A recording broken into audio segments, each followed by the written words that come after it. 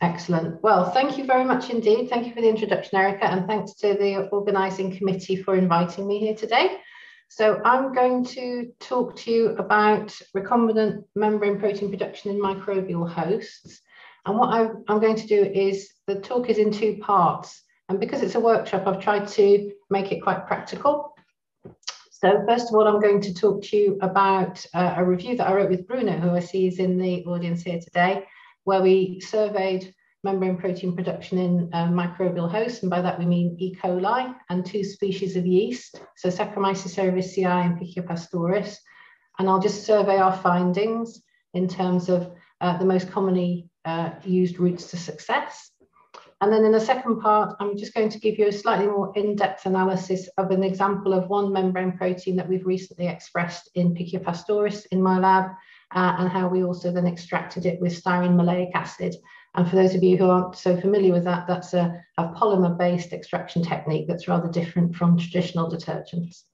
All right, so just to make sure we're all on the same page then, what we're talking about is recombinant protein production. And as I'm sure you all know, we effectively take the DNA encoding the protein of interest, we feed that into a host cell, and then we ask our cell to behave like a cell factory, and we culture the cells so that they produce the protein of interest to us. And all of you who've done this before know that it never works first time, and often you need iterative rounds, because what you need to ensure is that the protein you've produced is functional. So you will, of course, need to spend some time on protein characterization. And often you may find that you haven't got enough protein, or the protein isn't sufficiently stable, or if you're going to embark on a structural biology campaign, that maybe your protein won't crystallize. And so what you can do then is you can start to think about maybe mutating the DNA to make a mutant protein. So you reintroduce your mutant form of the DNA back into your host cell, and then adapting the culture conditions, hopefully you'll end up with what you need. And I would like to stress that actually spending some time on culturing the cells can be a very fruitful way to make sure that you get enough functional protein of interest. And I'll come back to that a little bit in the second part of the talk. But we all know host cells aren't just factories, they're complicated. And so, of course, what we need to think about are all the various things that can go wrong. And we need to make sure that the cell, which we're using as our cell factory here, we try and manage the stress that it experiences when we're asking it to do two things for us, just to be a cell, but also to be our protein production factory. So, of course, what we need to do is introduce our DNA. We typically have its transcription under the control of a promoter. It's often a strong promoter. And then, of course, there are lots of options there for problems to arise. You may find there are degradation pathways that are upregulated.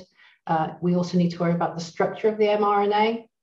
And of course, then this is a template for the energy-dependent translation process that provides us with our recombinant protein. And when it's a membrane protein, of course, it's folded and enters the secretory pathway and becomes inserted into the membrane. And of course, again, things can go wrong and the protein may end up being degraded and broken down. So we need to manage all of this through the careful management of our culturing regime that we're using to produce the protein of interest.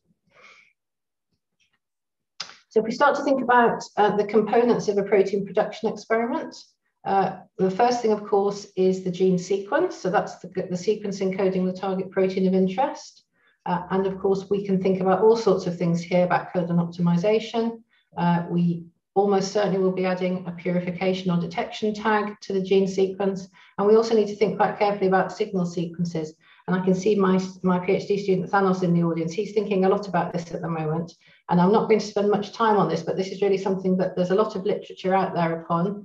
And we certainly need to think about carefully designing the gene sequence in order to get the best outcome of our recombinant protein production experiment. So having identified the sequence that we're going to use, we then want to put that into a plasmid.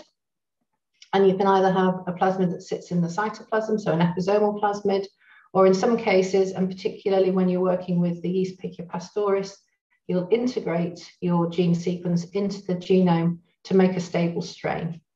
So typically when we're talking about microbes, bacteria and Saccharomyces rely on episomal plasmids, and Pichia pastoris tends to rely on genomic-based integrated expression. Promoter choice is really important, inducible versus constitutive. So do you grow the cells and then turn on the expression, or is the expression occurring throughout the growth phase?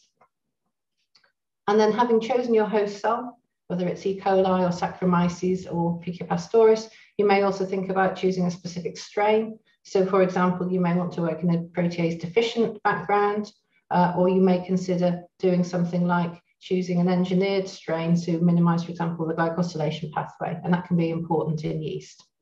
And I've already mentioned really thinking hard about the culture conditions and optimizing them in order to maximize functional yield and manage the stress experienced by the cell is a really important component of designing a good protein production experiment. So the first recombinant mammalian membrane protein structures used recombinant proteins produced in yeast. And the reason to think about protein production experiments that result in structures is this is a really good way to define high yielding production experiments that have given really high quality protein. So in the article, in the review article I'm going to summarize for you in a minute, we use that as the basis of our findings, because we figured that if we were focusing on proteins that had their structures solved, they must have been produced through high quality protein production experiments. And there are two examples here. These were published in 2005. So this protein here was expressed in Saccharomyces cerevisiae, and this protein here was expressed in Pichia pastoris. And I've also got a note for you here as well at the bottom of the slide. And that's concerning the fact that we know that yeast can sometimes be problematic in terms of post-translational modifications. And there's always a concern that that might hinder crystallization. And I just wanted to point out to you that there is a high resolution structure of a glycosylated worm P glycoprotein from C. elegans, and that was synthesized in P. pastoris. And it gives some comfort that yeast glycosylation doesn't necessarily hinder crystal formation. Okay, so if we go to the first part of the talk now, so this is an article that I published a few years ago now in 2018, together with Peter Henderson in Leeds, who uses E. coli, and also with Bruno Maroux, who's sitting in the audience and was responsible for the discovery and exploitation of the C41 and C43 strains that you'll be very familiar with. And together with the co-authors here on this paper, we surveyed the microbial expression of membrane proteins using this approach of looking at proteins that have had their structures solved and deposited in the protein data bank. So let's start with a little bit of context here. So what we noticed back then, and this is more or less still true, is that 31% of all membrane protein coordinate files deposited in the protein data bank were derived from recombinant proteins. So that's quite a large proportion, and it's growing.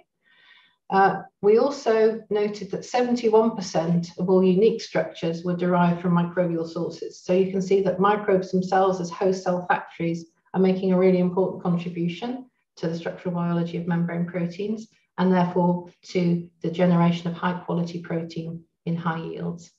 So E. coli is by far the most important, as you can see here, in terms of numbers, 64%, and then the rest in these two yeast species. And you also notice that if you look into the protein data bank, the protein data bank, you will see that there are other less commonly used microbes available as well, and these tend to be used on a case-by-case basis. So what I'm going to do for you now is just summarize some of the findings that we published in that paper, but I would encourage you, if you're interested and you have more questions, to look into the paper itself. There's a lot of data in there, a lot of tables, a lot of information and references to the wider literature. So if you are interested, it's a good resource to have a look at microbial expression of membrane proteins. So the first thing to note then is the target, and what you'll see in the next few graphs is that the grey bars represent proteins that have been expressed in yeast, and the black bars that are proteins that have been expressed in E. coli. So you can see the majority of the proteins expressed in microbial hosts are alpha helical in nature, a few are monotopic, and then in terms of beta barrels, they are only and are exclusively expressed in E. coli, which is perhaps not surprising. If you also then look at the size of protein that has been produced, what you can see across the size range is that E. coli tends to be used at the smaller end of the size range, and yeast is making a contribution across the full range of sizes of the proteins that were produced for structural biology. The next thing to think about is tags. So if we look again at proteins produced in E. coli in black and proteins produced in yeast in grey, what you can see in both cases is that the polyhistidine tag predominates as the tag of choice in both cases. It's by far the most widely used of the tags. There are other tags out there, of course, GFP, the maltose binding protein, FLAG, STREP, and GST are used. But really, it's the hist tag that dominates. And some proteins are multiply tagged, and that's certainly a technique that we use in my group and is used widely by others. And there may be reasons why you want to be able to collect and detect your protein using more than one tag. So that's something to bear in mind. If you think about where the tag is, as we surveyed the database, what we found was there was a more or less equal distribution between putting the tag at the C terminus and putting the tag at the N terminus, with a slight preference to put the tag at the C terminus. Now, of course, this is a determination that you really need to make based on your understanding of the protein that you're working on, because if it so happens there's an important functional group or a functional domain in the carboxy terminus, perhaps you don't want to put your tag there, but that's not necessarily always the case. And there are some examples where the tag has been put in another part of the protein, maybe one of the extracellular loops, for example.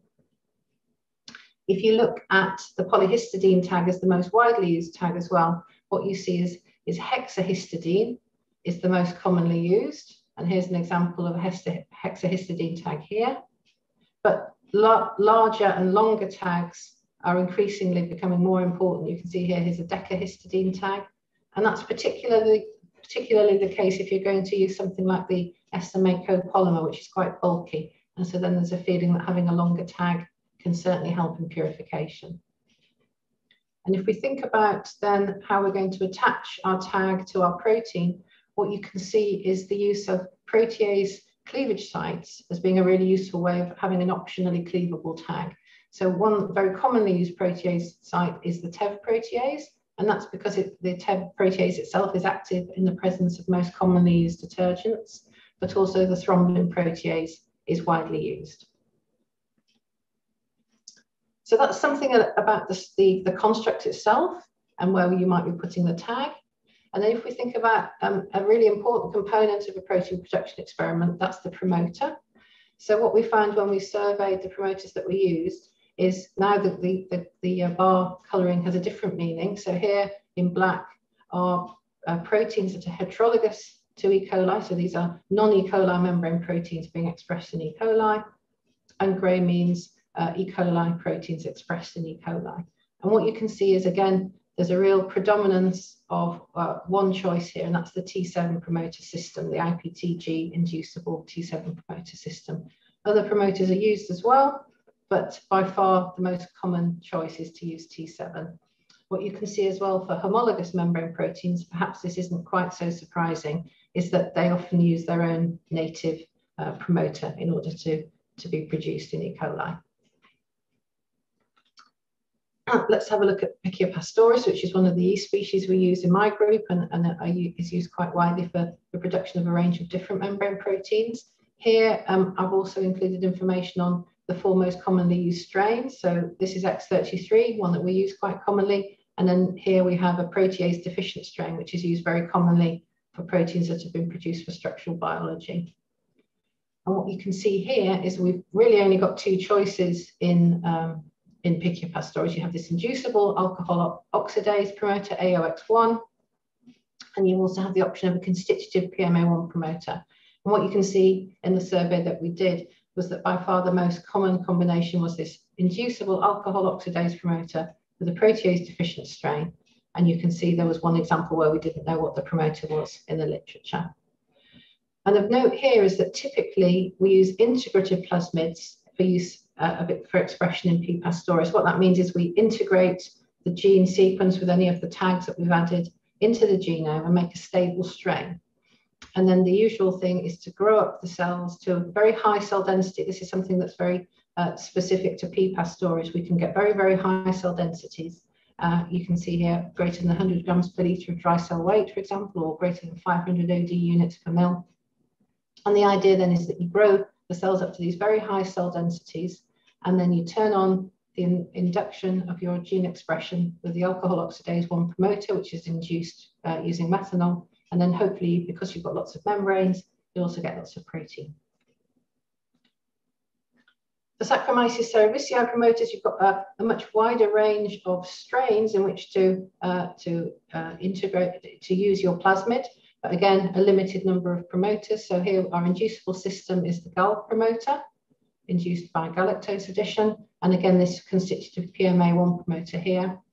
And now using Saccharomyces cerevisiae, as I mentioned before, the tradition is to use episomal plasmids used for expression in Saccharomyces rather than integrating. And you can see here, there's just a range of different strains that are being used, typically with this galactose inducible promoter.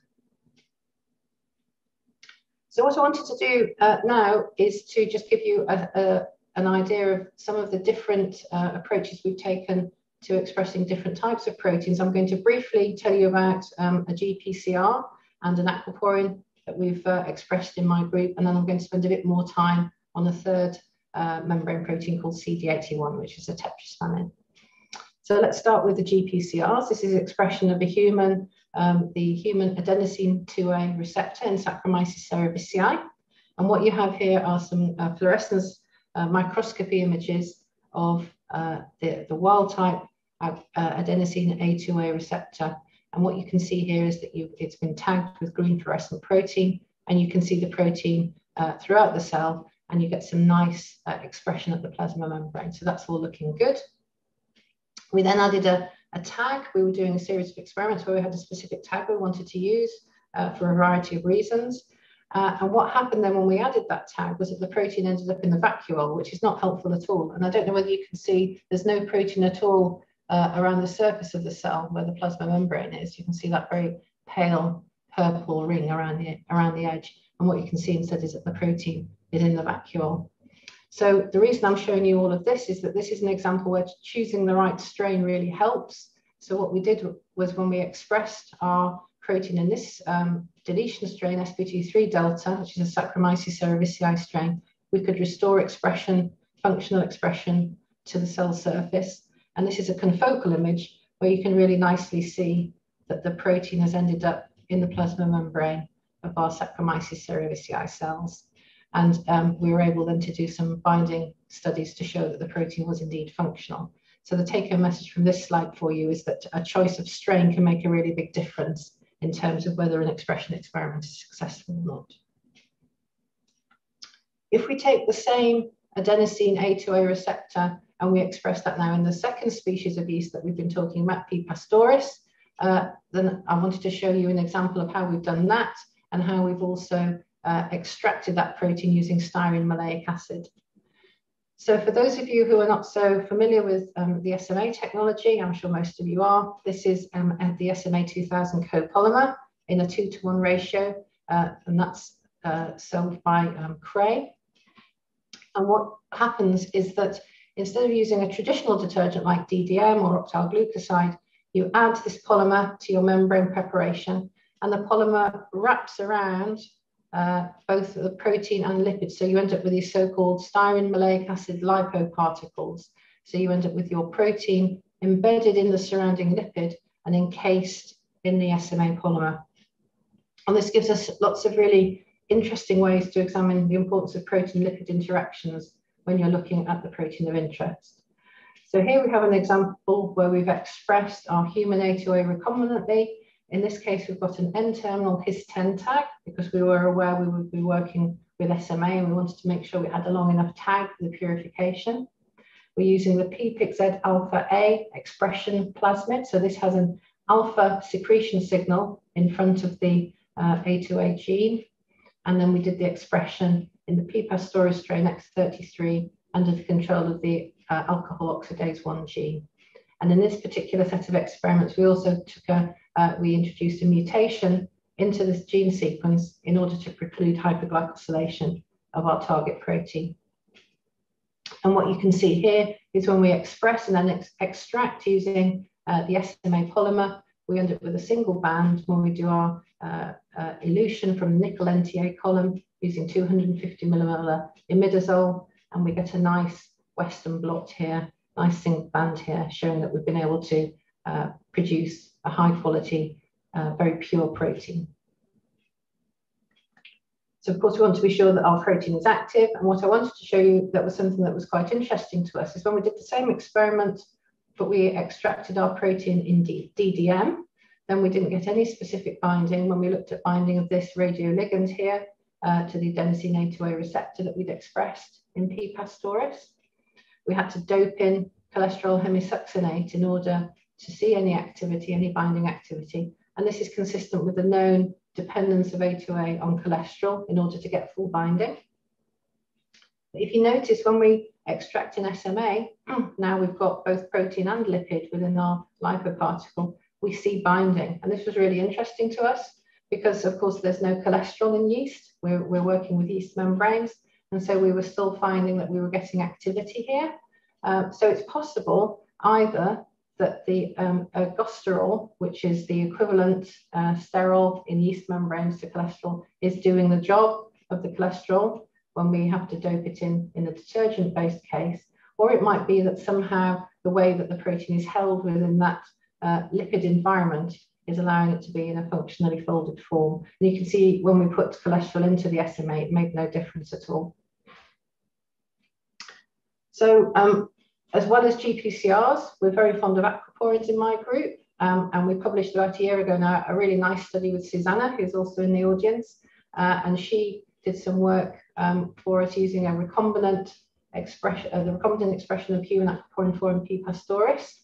And this is the experiment we were using that protein for. So Susanna was able to produce and purify using traditional detergent, wild type aquaporin 4.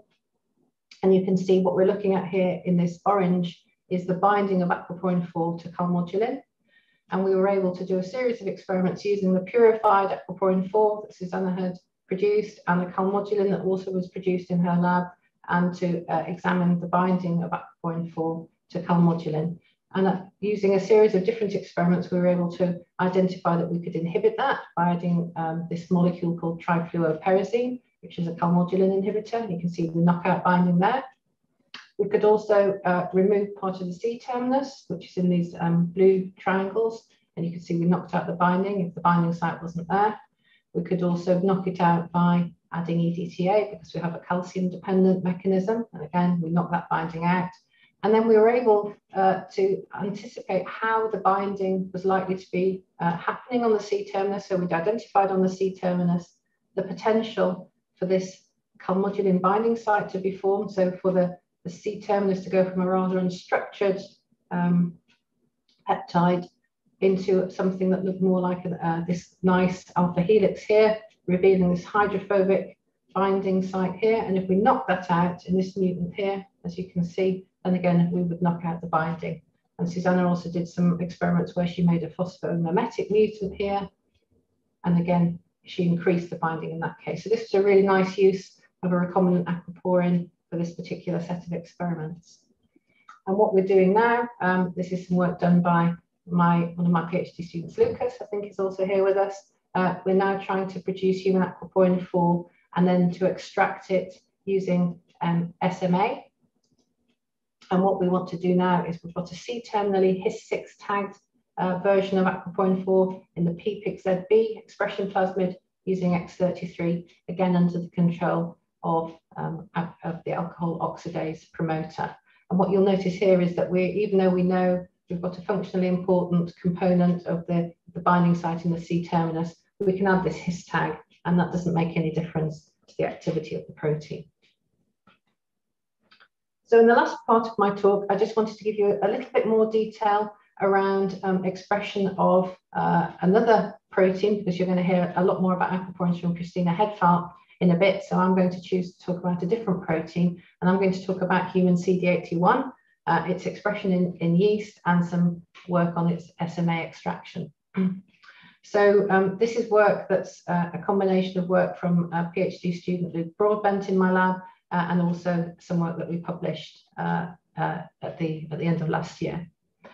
So tetraspanins are 4 transmembrane domain proteins. As you can see, this is a nice diagram that Luke has drawn. So you can see the 4 transmembrane domains, And then you have two extracellular loops, a small extracellular loop here, and this large extracellular loop. So tetrathalins are a family of proteins that have a wide range of functions in human and other cells. What's of interest to us around CD81 is it's involved in the infectivity of a range of human pathogens, including hepatitis C virus, but also malaria and influenza. So we know CD81 binds the hepatitis C virus E2 glycoprotein, and that's how hepatitis C viral infection occurs. And we also know that CD81 has had its structure solved. So it has this so-called waffle cone structure like this. And this is rather an unusual structure that was solved a few years ago now. And then the top of the aquaporin, where the loops are, form what you might think of as being the ice cream part of the ice cream cone. And it's thought that this part at the top can open and close. And there are lots of open questions around both the oligomerization status of this protein, which is thought to be dimeric, but also what the physiological relevance are of these open and closed states. So many of these questions around CD81 are really about protein-lipid interactions. And so what we wanted to do was to express, to start with, our protein in yeast and ultimately move into more native mammalian cells, but also to make sure we could express and then purify our protein using SMA in order to preserve those lipid interactions. So here we have our expression in PPXZD, encoding a C-terminally His6 tagged human CD81 in strain X33, again under the control of the alcohol oxidase promoter.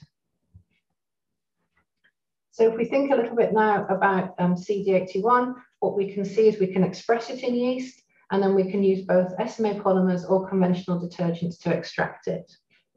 So what we have in this top part of the graph here is just some of the membranes from yeast.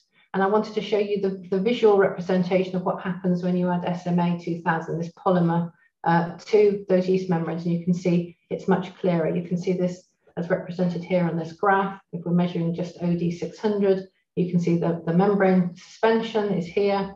And then when you add either two versions of the SMA polymer or indeed DDM, then you find that the OD drops because you've cleared the membrane, solubilized the membrane. We can also see very clearly that the solubilization efficiency of CD81 from yeast membranes is very similar, whether you use a conventional detergent like DDM or these SMA polymers. And one thing I did want to point out to you is that if you do use SMA polymers, and we've used two here, we've used the 2:1 Cray Valley polymer, but also a 3:1 polyscope polymer, which give very similar results. Sometimes excess SMA can mask signals in Western blot. So it's actually quite important when you're looking at solubilization efficiencies that you look at the pellet, because that pellet's been washed away. So we look at the P here, the pellet, in order to see how the solubilization is progressing. You can see here in DDM, you get this nice strong band in the solubilized fraction, and that's not mirrored at all here because of the masking effect of the excess SMA. Something else that's really interesting, especially we've noticed it when using yeast as our system, is that when you add SMA to the yeast membranes, they clear really quickly. And you can see that here in this graph. So the OD drops very quickly and is maintained in that state over several hours. You can see within just a few minutes, the membrane suspension clears. And that would give the impression that solubilization itself, your protein of interest, is also very quick. And that's actually not necessarily true. So what you find is the membrane itself breaks up very quickly. And so the optical density drops. But if you actually look at the protein, and this is now a Western blot of our CD81, what you can see is the solubilization is much slower. And that's represented by this gray line here in soluble CD81 dropping with time. And you can see it takes several hours for the protein to be solubilized effectively. And we also see that if we increase the amount of SMA that we're using as well, we wondered whether we might be able to make the solubilization more efficient by increasing the amount of SMA that we use, but that doesn't actually end up being the case for CD81. So the rate of solubilization is both protein and expression system specific in our experience. And also you really do need to think about measuring the protein specifically, and simply monitoring the optical density is not sufficient. So having expressed our CD81 and encapsulated it in SMA to make a smelt, this is then our purification gel. You can see here over here, we've used nickel NTA and we've eluted the protein using 300 millimolar imidazole here. And we end up with a reasonably pure protein, as you can see in these lanes here. And it was important to know whether this protein was functionally folded or not. So we were able to use 3 different conformationally active antibodies. You can see here that they bind to our CD81 and our control does not. And importantly as well, that this E2 glycoprotein binds to our smalt protein, but our control does not. So we know that our protein is functionally folded. We also characterize biophysically our protein. And what you can see here is a comparison of CD81 that's being expressed in DDM and CD81 that's been, CD81 has been expressed in yeast and purified in DDM, and CD81 that's been purified using SMA. And you can see that the smalts, these SMA lipoparticles, are larger, about 10 nanomolar, much larger than the DDM encapsulated CD81 micelles. You can also see that the CD spectrum is rather different between the DDM and the smalt purified materials, and particularly that the amount of alpha helical content is affected between the SMA purified and the DDM purified material. And we wonder whether that might be a function of the way that the protein is packed within the SMA lipoparticle. We can use these CDs in order to look at thermostability of our proteins. One of the things that has been observed previously is that SMA can sometimes extend the thermostability of a protein. So what we did was we followed with temperature this peak here at 207 nanometers. So first of all we noticed was that what we find is that there is the secondary structure of CD81 appears to be more or less equally thermostable in a smalt compared to the DDM purified material, as we've got here. We also notice that the aggregation of CD81 appears to be much less in DDM here. You can see compared to the smalt, you get much higher aggregates in the smalt. But interestingly to us, it was the CD81 in smalts that was more thermostable with respect to this important extracellular loop. So the large extracellular loop, the one that goes over the top and forms the ice cream in the waffle cone, is where the important E2 binding occurs. And that binding activity appears to be maintained for longer and at higher temperatures in the SMA compared to the DDM purified material.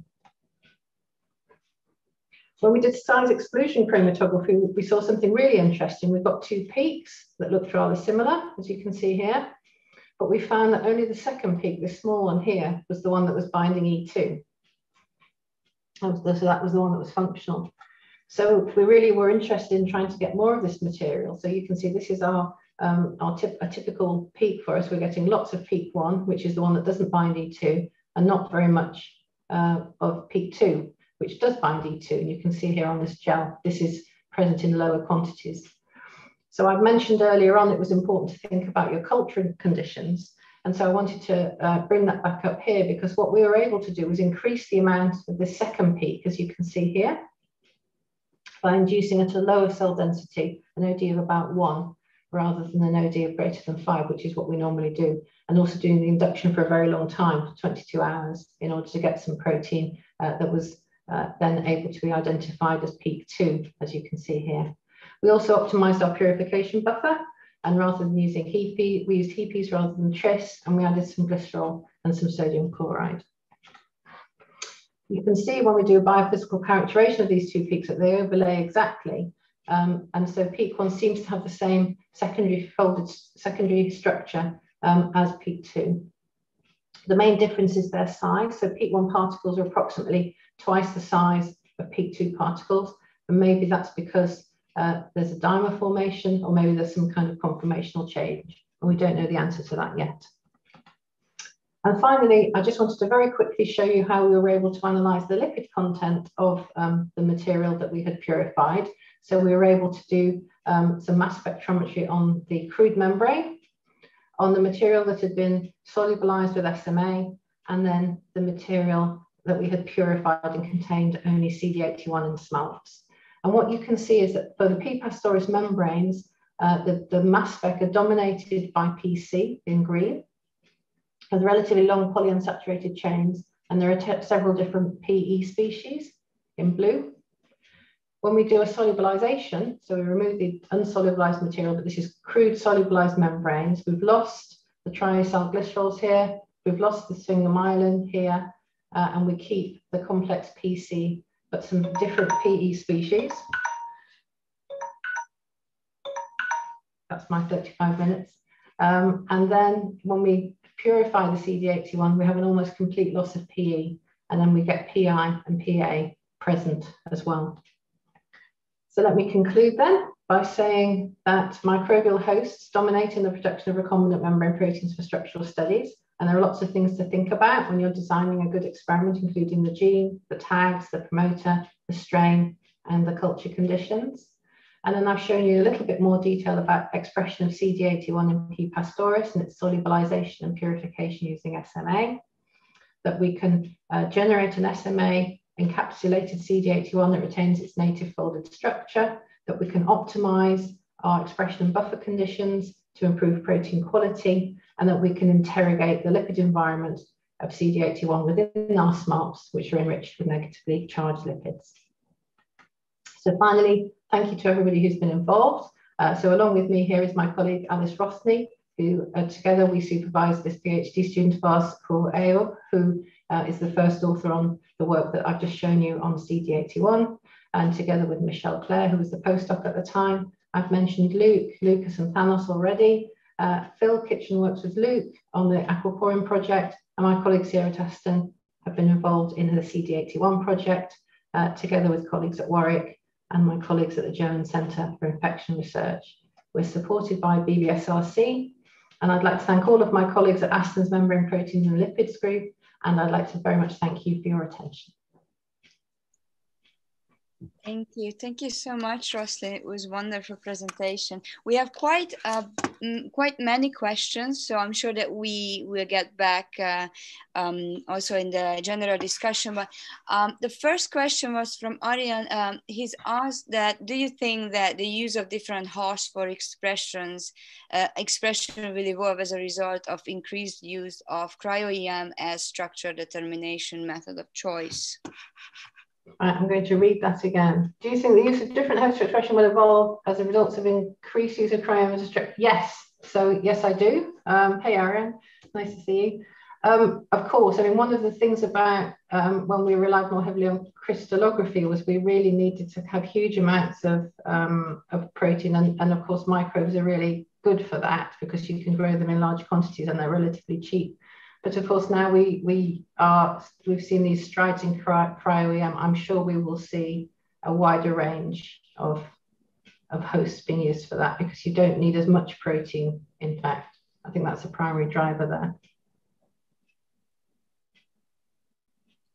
And if you see, do you purify the SMA polymer in any way before you use it? So what we have is we have quite a defined protocol that we use. So we buy in the raw materials and then we have to reflux it because we buy it in as an anhydride and then we have to reflux it to make the acid form.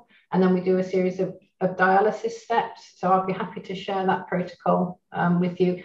My colleague, Alice Rosalynn, who I showed you the photograph of, in the last slide with me, is an absolute expert on this. So I'd be very happy to introduce you to her and she can give you her protocols. Thank you. We have also from Philip Pamula, he asked, did you check how many lipids per membrane protein you are able to extract with the SMA? We'd really like to do that. So unfortunately, our mass spec wasn't quantitative, so we haven't been able to do that for that particular experiment, but it is possible to do that, yes. One of the really interesting things about using SMA is that in principle, there seems to be a limit to how many lipids you could get into the nanodisk because it's 10 nanometers dimension. So there are some really big proteins that have been expressed and purified using SMA, and you quite wonder how many lipids really are in there, but we haven't been able to calculate that with ours, yes. And the answer, yes, can you purify microbial and use it for bacterial protein? Somebody's answered that, yes, you can. If you see there is a question from Julie Tucker, maybe it's easier if you... I'm interested to know, how does the speed of solubilization test make you know that soluble detergent, and whether this impacts on the function and stability of the extracted protein? Yes, so what's really interesting about SMA is that the speed of solubilization seems to be really protein and host dependent. So it can actually be quite slow. In some cases, we found it to be quite slow for yeast, for example. So the example that I showed you with CD81, we were still seeing solubilization after 4 hours. Whether this impacts on the function and stability of the extracted protein, for us, it seemed to be fine. It's almost once it's been encapsulated in the smelt then can hang around for quite a long time at 4 degrees, and there doesn't seem to be too much degradation of function. Thank you. Thank you so much. And also thank you very much for the presentation.